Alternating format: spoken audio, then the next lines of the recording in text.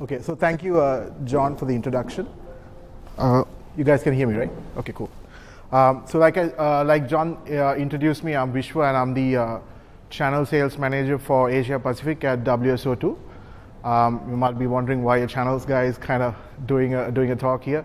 So we are from the Sri Lanka office, and we had a bit of an incident over the last 2 days, and a lot of speakers who are planned to kind of fly out to Singapore had to stay back temporarily, but hopefully they'll be here tonight or early tomorrow. So I'm not a technical person, but I'm going to talk to you a few things about WSO2 now that we are here, okay? Cool. Right, okay, so WSO2 is the world's #1 open source integration vendor. We are a fully open source technology platform. And we are also the 6th largest Apache committer and the largest 7th largest open source integration, right? So we've been in business for the last 14 years.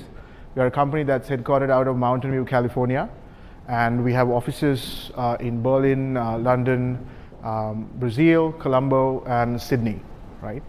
And we have regional folks like from solution architecture to account management based in different parts of the world, and we have close to about 400 engineers in our team right now who spread across different regions, okay? Yeah, so WSO2 started very small, and now, of course, we've grown into a company with about 620 employees spread across 9 different cities. And right now, in 2018, we did $38 million in revenue. So we are a fairly small company, but we are kind of growing extremely fast. And we will have about 700, 800 people in our team by end of this year.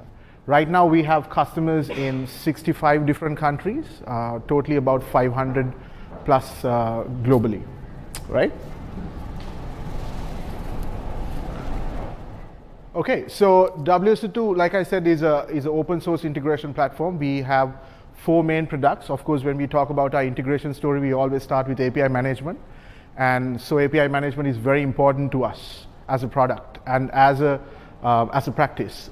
So we have an integration product which houses our ESB. We have an identity and access management solution, as well as analytics, a stream processor, a real-time analytics product, right? So if you want to know anything additional about the products, even though we don't have anyone from our team right now, we have Jagat, who's seated at the back, who is a former WSO2 employee and also currently working with one of our partners, Mitra Innovation, who's based out of Sri Lanka. So he's the man if you want to understand API management, since we don't have anyone from our team today. So why API has management come to light for us? Within the last couple of months, we've been we've seen a lot of traction for our API management product. As well as like globally, we are moving towards API-driven digital transformation practice. And then as a result, we have been working very seriously on this product for a long time now. And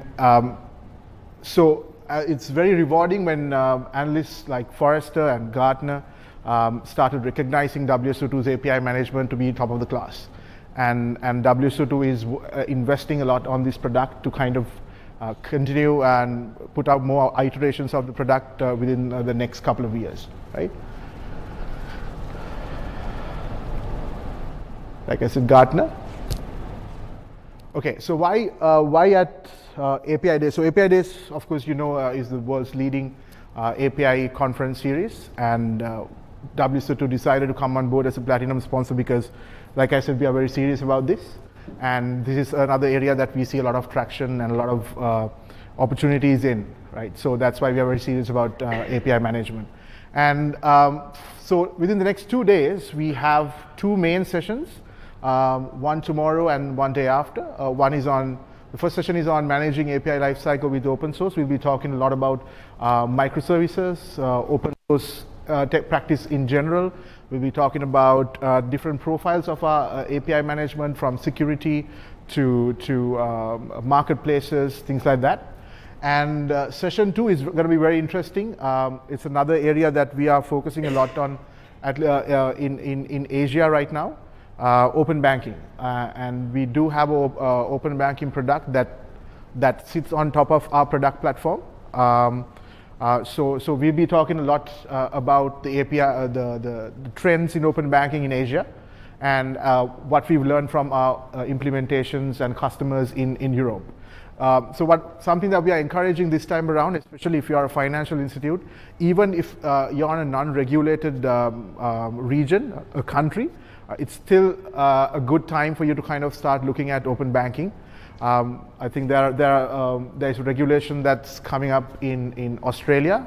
Phase 1 is completed on that, and then we are expecting something to happen in Singapore, and there is discussions in Hong Kong to have open banking regulation. So if you are in the financial services industry, it's a good time to kind of start thinking about that. So then, similarly, we have 2 workshops. These are some of the breakout sessions we have. One is based on API management in Istio. We'll be talking about the services mesh and how WSO2 API manager integrates with Istio, right? Then the second workshop will be a continuation of our open banking discussion, where we go into detail and talk about the product and how you can implement open banking and how to kind of identify the opportunities for open banking within a financial institute, right? So this is pretty much it, what I want to talk to you about. Obviously, sorry about not being very technical, because I'm into channels, so unfortunately they couldn't come. But hopefully you'll see them tomorrow. So yeah. Okay, thank you very much.